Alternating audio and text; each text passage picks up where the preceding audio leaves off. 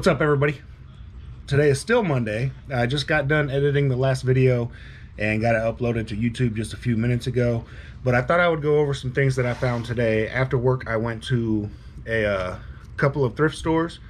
The first one being Habitat Restore, which is owned by Habitat for Humanity. If you don't know what that is, it's a company that they help build houses for the impoverished and the people in poverty, stuff like that. They have a thrift store in my community where all the proceeds for it go towards building these houses. So half of the store is all furniture, as well as like floor tiles, bathroom sinks, drawers, cabinets, stuff like that. Stuff that you would use to build the house, stuff they have left over, it's been donated to them. The other half is more like your typical thrift store. So I went in there today and picked up, first of all, these are all sealed, blank media, Maxwell audio cassettes, UR90s. I got a stack of 6 of these. Oh, sorry, just got a sale. We'll get to that later. Got a stack of 6 of these for 50 cents a piece, so I paid a total of $3. Oh, God, I'm dropping stuff all over. I'll put sold comps up on the screen. Now, I got some other blank media, and this is something I've never seen, so I picked it up. These are blank 8-track players, still sealed. So you can record 8 tracks, basically. These are Scotch brand Dyna Range 90 8-track cartridges. I got, let me see, I got 6 of these as well. So, you know, I don't really know. I'll put a sold comp up on the screen, but I imagine they got to go pretty good because I've never seen nothing like this. And then another one, which I did look these up, and these are, again, blank 8 tracks, sealed. These are Memorex brand, and these actually go pretty decent too, so I'll put another sold comp up on the screen. And then another thing I got from there, hold on, I'll get it. All right, these are by far the creepiest thing that I've picked up. So I've looked these up.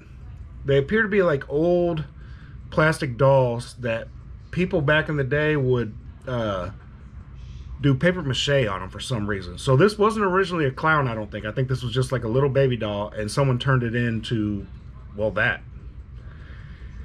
I paid $10 for all of these.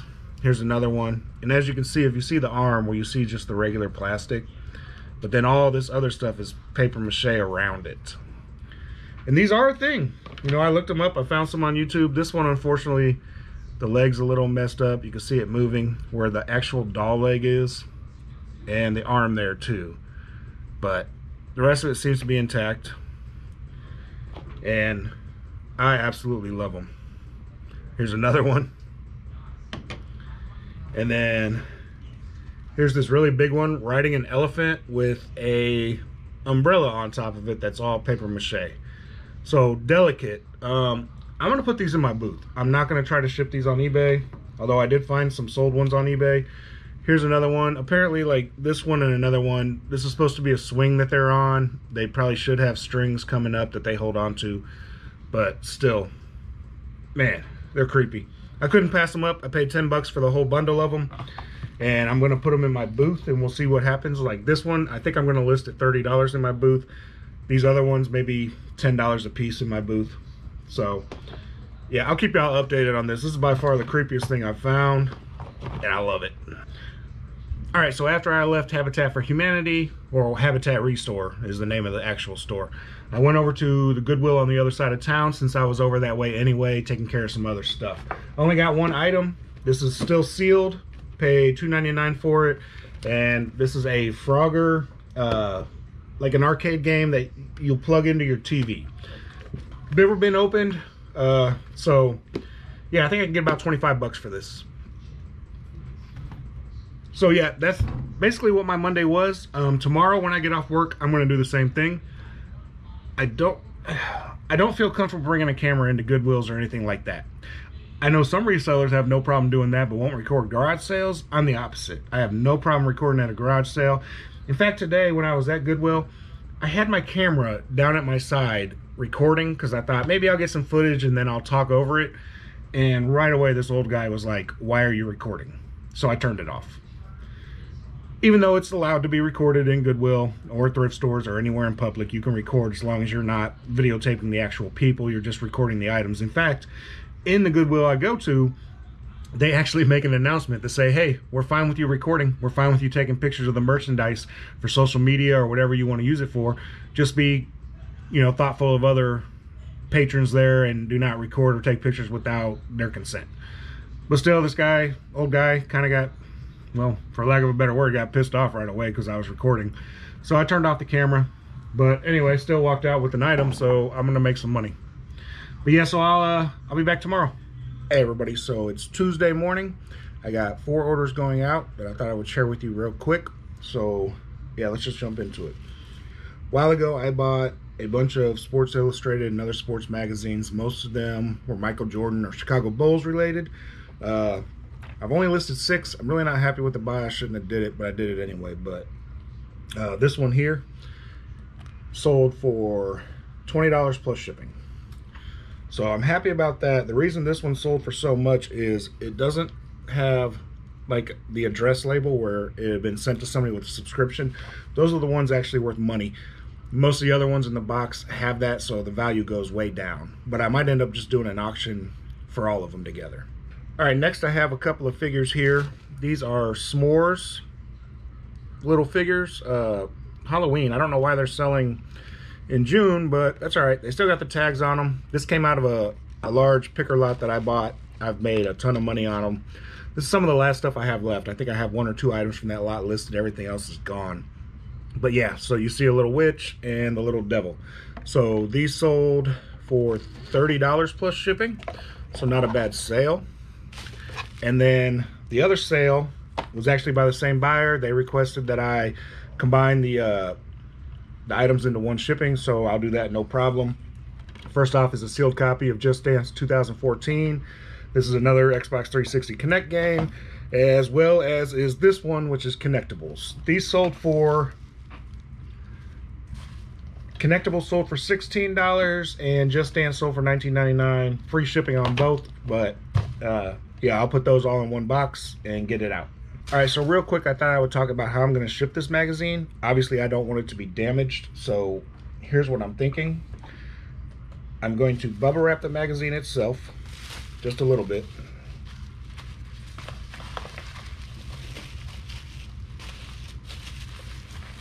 And then I have cardboard behind. And then somewhere, if I find it, I have another cardboard piece that I'm going to put over the top. All right, so this should protect the item in this bubble mailer and get to the buyer just fine with no issues. Slide that in here, and then let me check the weight on this real quick. Okay, so we're still good. It's a 10 ounces. So, yep, still going to go first class and nice and protected. So yeah, that's how I'm going to ship that. All right, so I got all the orders packed right here. All 3 are going first class, so on my way to work. Well, not on my way to work, but at lunch, I'll drop them off at the post office by my job. And so I went ahead and did a little math. Total for these, after fees, after shipping and everything, comes out to $68.53. So the games are all profit because I've already made my money back on that. The s'mores is all profit because I've already made my money back on that picker's lot I got a long time ago. The Sports Illustrated, unfortunately, is not all profit. I made $17.11, but like I said, I got $20 into that lot. So I actually need to sell at least 1 more magazine, and then I'll be in the profit. I might put the rest of the magazines, just put them all up for auction. Haven't decided yet, but that's what I'm thinking about doing. I'm going to have to do some research and see if Sports Illustrated, Michael Jordan magazines selling a lot like that pretty good at auctions. If so, that's what I'm going to do.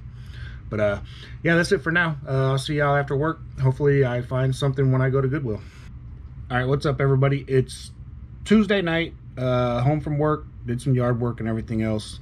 I did go to Goodwill. I did not find anything, but I did find these the other day at Goodwill, so I thought I would show you these because I haven't listed them or anything yet. I actually just got them cleaned up, got the shoestrings out of the laundry today. These are a pair of Jordans. I got to get that price tag out of there, but if you can see right there. Paid $12.99 for these. So I paid up a little bit. Usually the Goodwill shoes aren't this much, but they know they're Jordan, so you know they're going to put a higher price on it. So what I thought I would do is show you how to look up shoes. Now these don't work on every shoes. I know they work on Jordans, they work on Adidas, brands like that, Reeboks. But so I'm going to do it on my phone. But first I'm going to show you what I'm talking about. So you know they're Jordans, but to figure out, you know, God, there's so many different pairs of Jordans. You got to figure it out. If you look, and I don't know how well you'll be able to see this, but if you see the numbers right below the shoe size, there's a string of numbers. This one, 414-571-103. So let me get on my phone here and record this. I'm going to look these up. And I'll put it right over here, hopefully. I did pretty good last time. Hopefully I do good this time. So I'm in eBay. I'm going to look up Nike Air Jordans. And then I'm going to type in that code right after that. 414-571. 414-571. So those first 6 digits, that is the type of shoe this is. The next 3 are any type of like variations, if they're different colors. I know some of these actual type of shoes have black soles, so there's different variations. This one is 103, so -103. Pull that up, and there you go. See, these are exact shoes that I have. So once again, filter, and we're gonna go to solds, and for these, because they're shoes, condition is used, and shoe size here. These are a size 12, so I'm going to put that in. So 3 pairs sold. Sorry, 3 pairs have sold recently.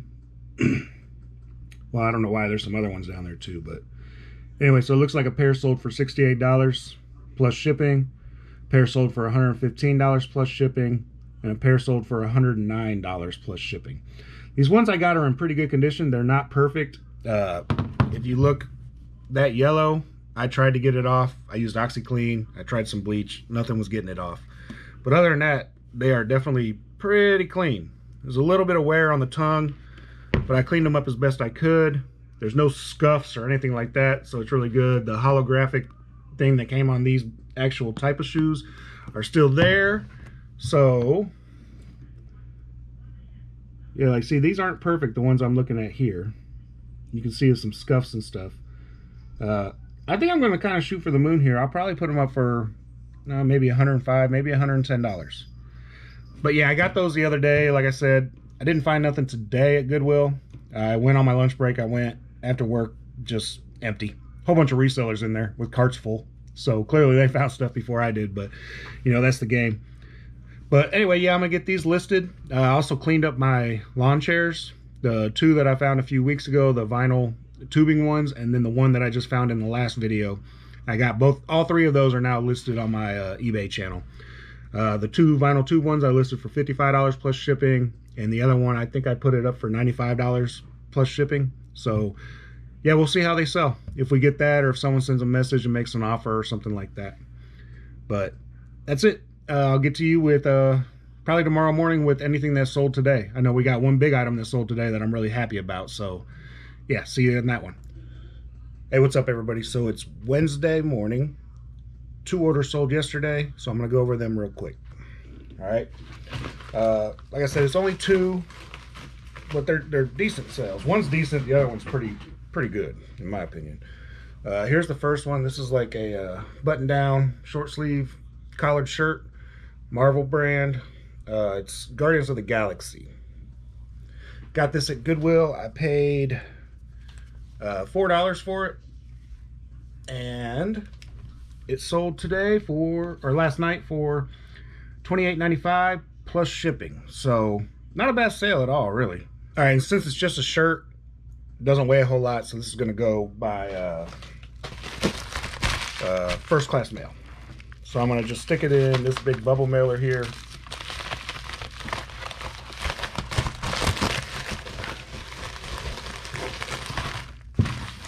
And that's it. Second order is a lot better. This is another Goodwill find. I got it, I think, 2 weeks ago at Goodwill. Paid $3 for it.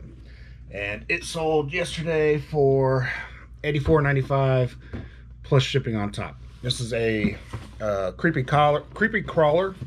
I don't know if you remember these from when you were a kid or your kids were a kid or whatever, but yeah, this is a 2006 model. They don't make these anymore, but this thing's brand new. The box is open, but none of it's ever been used. The molds are still, I think I talked about this before, the molds are still in the packaging.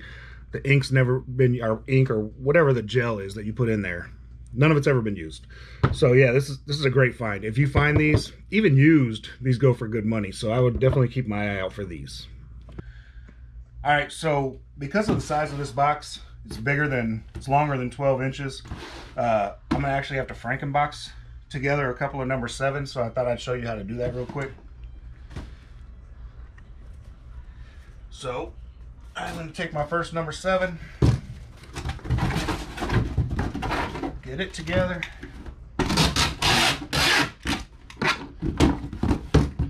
Then I'm gonna take my box cutter here and cut.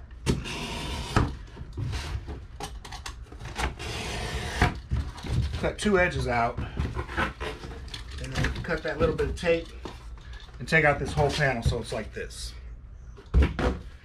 Then I'm gonna do the same thing with another number 7.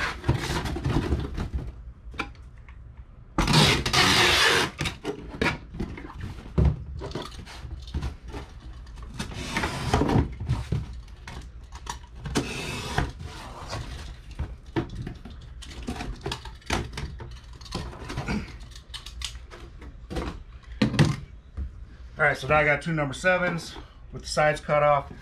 Now I'm just gonna stick them together.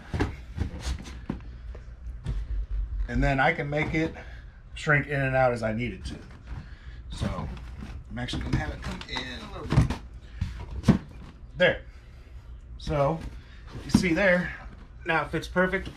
I'm just gonna put some packing paper here and here.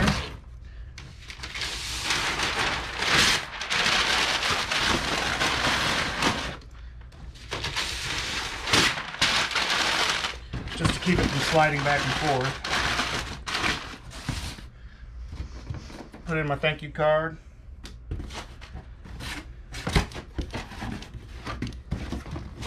And then I'm gonna just close it up.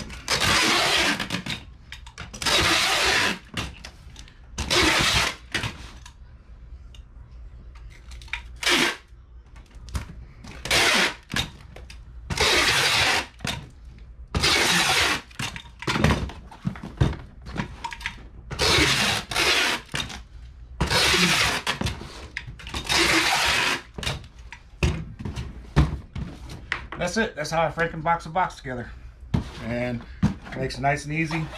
The little bit of dimension change isn't going to affect the actual shipping cost. So yeah, very handy. All right, good morning everybody. It's Thursday. We have 2 items going out the door. First one up is this right here. This is a antique Model T Ford lantern, kerosene lantern that would go on, you know, one of the old cars. Got this at an auction. I paid $20 for it. So it's really cool. Here's where the wick would come out, fill up the kerosene in the bottom here. Very cool piece. I don't know if you can tell, it says Ford on the top there, but yeah, this sold for $75 plus shipping. And the other item that sold is this Corgi Batmobile from the 1930s style car. Obviously the cars, the toy itself is not from the 30s, but the style of the car is from the 30s. Really nice piece. I'm a big Batman fan. Picked this up for $3 at an estate sale, and it sold today overseas. It's an overseas sale, and it sold for $44.99 plus shipping, or I'm sorry, free shipping. Should only cost me about a little over $4 to ship. So I'm gonna get these packed up, get them weighed, enter them into my spreadsheet, and then I'm going to attempt a new video thing. I'll try to show you what my spreadsheet looks like, and we'll look at what my sales were like Monday through today. So nothing including what went on in the last video over the weekend. So this will only be things that sold Monday, Tuesday, Wednesday, Thursday. All right, so this is the spreadsheet I use. Show you real quick what I do. Over here, I put in the date of when an item sold, the item description, just a brief description of what it is. The amount that it sold for, that's the amount that the buyer actually pays. The eBay fee, I have it as a formula.